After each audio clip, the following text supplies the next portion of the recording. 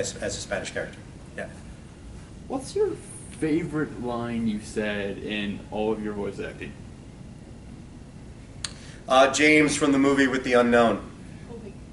When the stuff is floating around, and he says, "I haven't seen this many strange letters since I placed that personal ad." Which was genius. Now, back in the day, the writers that were working on that show were like the A-team of writers. Some of the funniest people I've ever worked with. So as much as it was the way we acted the lines and said the lines, we also had great lines to say. So, not to take away from, you know, oh, that was a great performance, I was funny, but I was funny because I had a great writer giving me funny words to say. And that was, of course, a joke that was designed for, well, let me go back a little bit. Profanity and toilet humor is funny, but it's easy. It's a cop-out. Cursing and stuff like that, to pepper in to a joke that's not funny, to make it funnier, that's easy. The greatest comedians can find ways to make you laugh with double entendres and funny jokes that you go, oh, and you get the double meaning. So, in this case, we knew that Mom and Dad had to be dragged to the movies with you to see Pokemon, right? Yeah. They weren't like, the new Pokemon's out, I can't wait to go. I got advanced tickets, front row, we got they're like, oh, not again, right? I had to convince my parents right? to see the movie. So we thought if we put in jokes that you would laugh because James just said something, but they would laugh because it went over your head, but it wasn't so dirty that it was offensive. They knew you didn't get that joke. They knew that stuff was not for you, it was for them. So to me, that was a very smart way to do it, because I've had many adults come up to me and say, James was hands down my favorite character. He made me laugh. When I had to watch Pokemon with my kids, I was laughing at Team Rocket all the time. And there was a lot of jokes in there that were meant for the adults, but were never crossed the line of being dirty. They were just clever. So that's why the writers then were really, really great. So good question. Yeah.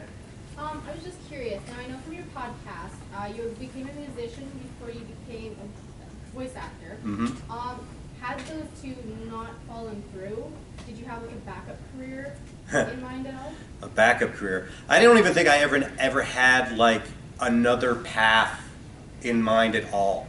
To give you an example of sort of my focus as a person, when I was in nursery school, or first year, maybe it was first year of kindergarten, my mother came to pick me up on the first day, and everyone was sitting, now she came a little early, and everyone was sitting around the teacher for reading time, story time, and I was in the back of the room playing with Lego by myself.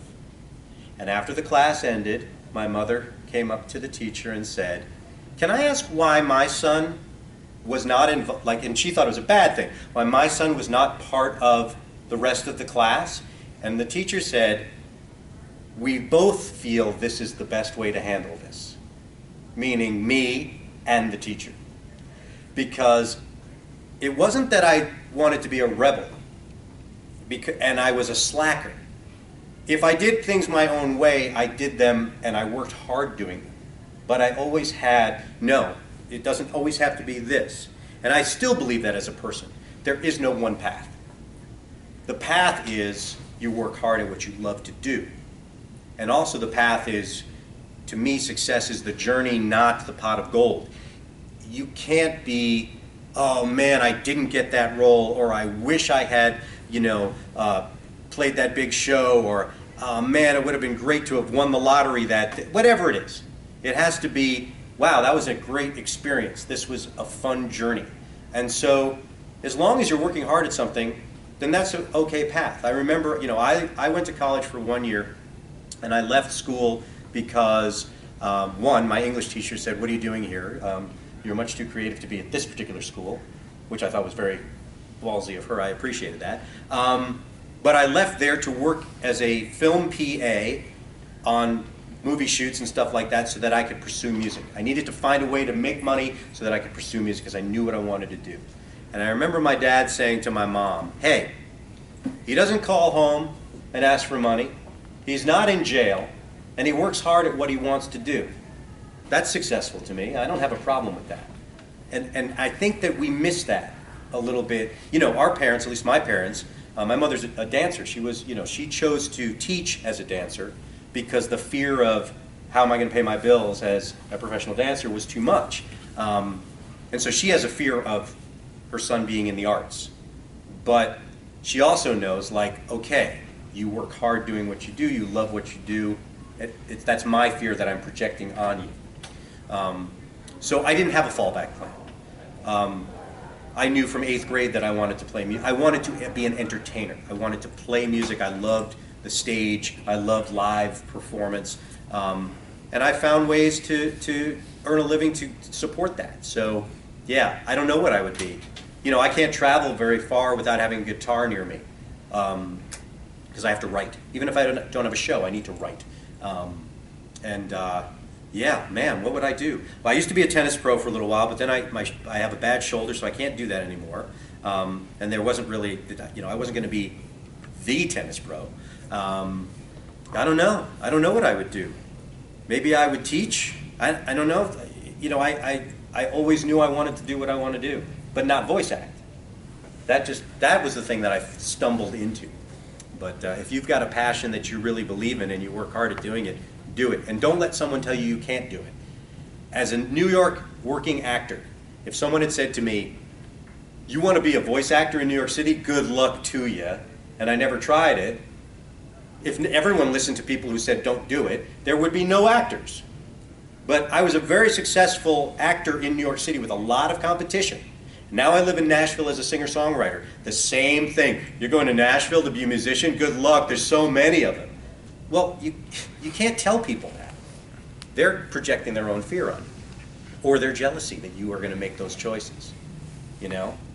There's nothing less helpful than a jealous person telling you, you don't want to do that. You know, as if they're coming from, you know, a friend. But yeah, I don't know. I'm going to have to think about what my backup plan is going to be. Because I'm still, you know, I'm still like a big kid, so there you go. I'm just in an old man's body. All right, who's got another question? Yes. Lovely hat, by the way.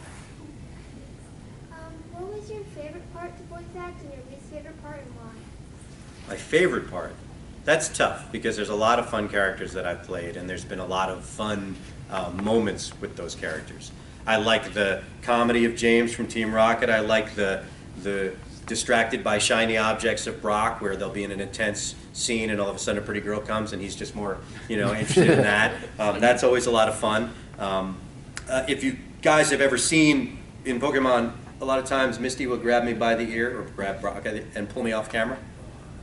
So I added an ad lib that I had to stick in every episode I could possibly do, which was I would just go, not the ear, right? I would say not the ear as Brock. And sometimes there'd be enough room, because you didn't want to do it when the mouth wasn't moving, there'd be enough room to do it as a quick blur, or she'd pull me off camera so fast that I'd sometimes sneak it in on the next scene as if it was being yelled from across a river or something like that. It just had to be stuck into the show. So that was always a fun little, like, you know, Easter egg, like, special thing that I put in there. But I also like the darkness of playing a role like Kaiba. I enjoy, I mean, that's, as an actor, that really forces me to focus. James and Brock come very naturally for me. When I look at the Kaiba stuff, it can be read so many different ways because it's not comedy. If it's comedy, to me, we all have a different sense of what's funny. And what's funny is also regional. I might tell you a joke in a certain way that's very New York, and you guys are like, what? Right? And you might tell me a joke that's, you know, that's the funniest thing you've ever said up here, and I'm like, I don't get that. So when I read something funny as Brock and James, I don't ever think about which way I'm going to do it. I do it to the way I think is funny. With Kaiba, to address, am I angry, but am I sarcastic? Am I, you know, am I true? Am I playful? Am I seething? How do I? There's so many different nuances to everything he does, unless he's screaming. That to me, as a performer, is a lot of fun because it keeps you on your toes. You got to really be paying attention, rather than like, oh, I know what to do with this James thing here. Give me a second, I got it. You know, because, you know, Team Rocket stuff is pretty much, you know, I would say very organic of how to play that stuff. You know what I'm saying?